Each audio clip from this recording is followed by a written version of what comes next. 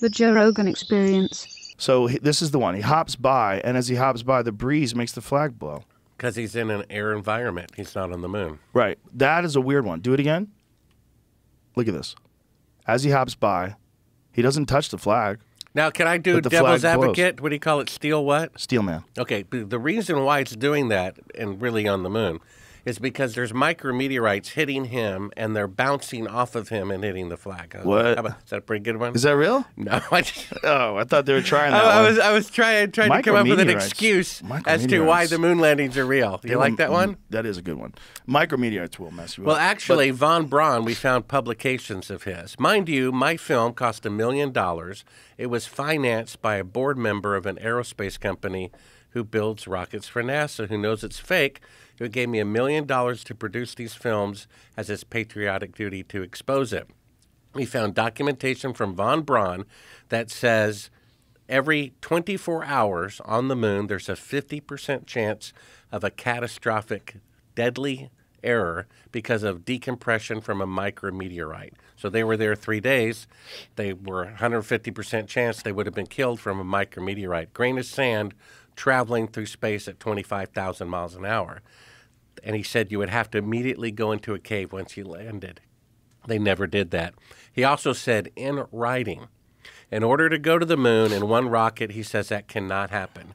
You need 3 rockets, each weighing, each being 10 times the tonnage of the Queen Mary, or some 800,000 tons each, in order to go to the moon.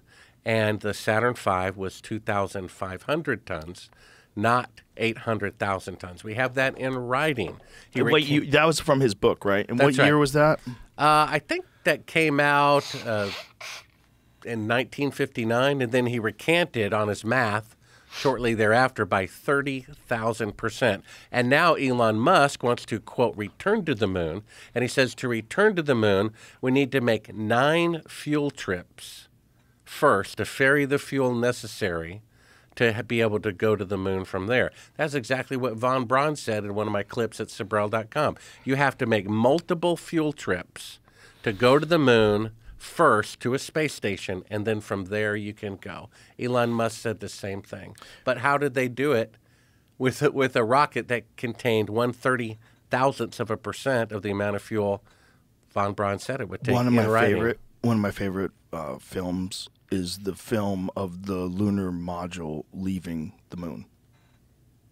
When it leaves, when the camera pans, and let's show it. Let's show what year was that? Which I think that was one of the last missions, and I think you're talking about where the camera perfectly tilts up, with the little model going up. Yes, and of course with the delay, how could you synchronize that? Of course you couldn't. Well, you could. Because it's 4 seconds, right? Just like it's radio waves. Well, but it'd probably be more than that going through all the analog equipment. Right, but you could time it. You could say you could have a 5-second delay. So this is it. So this is launching off the. Watch this. And it's perfectly tilting up with it in real time. It's just with the remote control from NASA with the radio delay that I suspect would be more like 12 seconds. But also because today, if you say to someone in Atlanta talking to someone in Iraq, "Hey, how's it going?" 1, 2, 3. Hey, I'm doing fine. What if they just put a timer on it? That's just on halfway around the world. You can put the panning is interesting, but you could put a timer on it. The thing looking so goofy is so crazy. Like that thing is supposed to get off 1/6 Earth gravity and fly like that. How? What's it doing? It looks so fucking fake. It looks like it's being pulled by strings. Look, it might be real. I'm certainly not an astronaut. I don't know what I'm talking about. But if you had a guess, if you showed this to me and said, "Hey, do you think this is real or fake?" and you didn't give me any context, I'd be like, "What is this? A cheap science fiction movie? What is this?" And then here it goes. Like, that's leaving a planet. How's it leaving? Is that some new space technology? Where's the fire coming out of the bottom of it? How's it doing that? I mean, it just looks fake. It might be real. It might be one of those things that is real but looks fake. All right, so then this is where it gets weird because it doesn't say the timer. It said somebody in Houston had to anticipate the timing ignition liftoff, which I guess he could have guessed it was going to be in 5 seconds and just lifted the remote control over. Could he have guessed? I have no idea what he was using. I have to look that up. I guess you could guess if you say, I'm going to launch also, if they timed in it. 5, and so then you count 10. Because he's going to, you got like a 5-second delay. And so when he gets to, like, if he counts down from 10, if he gets to 5, you hit it. Well, there's a 3-second delay today, halfway around the world with modern equipment, talking from like Atlanta to Iraq. Right. 3-second delay. He also could have fucked it up. Only halfway around the world with modern equipment. He has to say it. So the guy on the moon has to say, I'm launching now, and he has to wait 5 seconds. It would be at least a 12-second delay, I think, and possibly more than that. The delay itself of the radio, light waves there and back, plus all that analog equipment. But it is not impossible to do a 12-second delay. It's only 12 seconds. If you had a stopwatch and you counted it and you had a far enough vision where you could see the base of the lunar module, you could see it detach, and then you kind of got it as long as you got enough of a field of view in the footage. But boy, it looks fake. It also looks fake in the way it's moving up. Watch it again, Jamie, because it's moving up like it's being pulled by strings. Well, it looks fake because it is fake. But most things that look fake are fake. Not all of them, but the vast majority of things that look fake are fake. Now watch how this pulls up. Here it goes. It detaches. It's like, what is that? Now, here's the question. Did they practice this at all on Earth? Did they practice taking off on one of those things, or could they? I don't think they because did. They couldn't. Practiced landing. But here's the question. They couldn't, right? Because it wouldn't have the same amount of thrust on Earth because the gravity is so much stronger. So that thing wouldn't have been operational on Earth, right? Well, they had a lunar lander simulator that Neil Armstrong almost got killed in 6 weeks beforehand. He couldn't fly it on Earth in the safety of a tried and true environment. And that was 6 weeks. Right, but also, again, the gravity of Earth is much greater than the gravity of the moon. Well, they took that into account. It was supposed to be a simulation of it. But so it was more powerful to overcome Earth's gravity in comparison. Right. Yeah. But so then you're dealing with a totally different machine, and you're dealing with totally different factors. Maybe it would be easy with 1/6 Earth's gravity. Maybe easy, like wee, boom, it lands, and wee, it takes off. Apparently it was. But 1/6, I would like to know, like, how much thrust do you need to get off of the gravity of the moon if it's 1/6 Earth's gravity versus what it takes to get off of Earth? Like, what are those calculations, and how is that amount of force being generated by that thing? And is it? Because that would be a really good question. Because if you can't prove that you could do that, like, how do you do that? Well, this is one reason why NASA destroyed all the schematics, all the electronics, all the diagrams of the equipment, because you could later prove that the lunar module, see, they claimed that the lunar module was powering air conditioning on a bank of car batteries and competed against 250 degrees outside and got it down to a comfortable 72 for 3 or 4 days. I mean, you try that at home, with your car batteries. Also, batteries of today. Like my Tesla only goes 350 miles if I drive real slow. And so they're saying they powered air conditioning off much more primitive batteries, 24 hours, 3 or 4 days in a row, against 250 degree outside. So this is an indirect proof. If you really went to the moon and spent $200 billion, you would never destroy the technology.